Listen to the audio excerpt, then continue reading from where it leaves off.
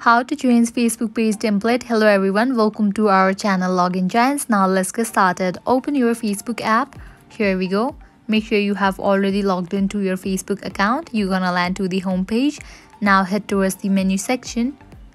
At the top you can find your Facebook name, and at the side of that you can find three dots. Click on it. First you will need to switch your Facebook account to the Facebook page, so select your Facebook page. After you switch to the Facebook page, at the top left corner you can find the profile picture of your Facebook page. Just click on it. You will land to the profile. Over here you can find these three dots. Click on it.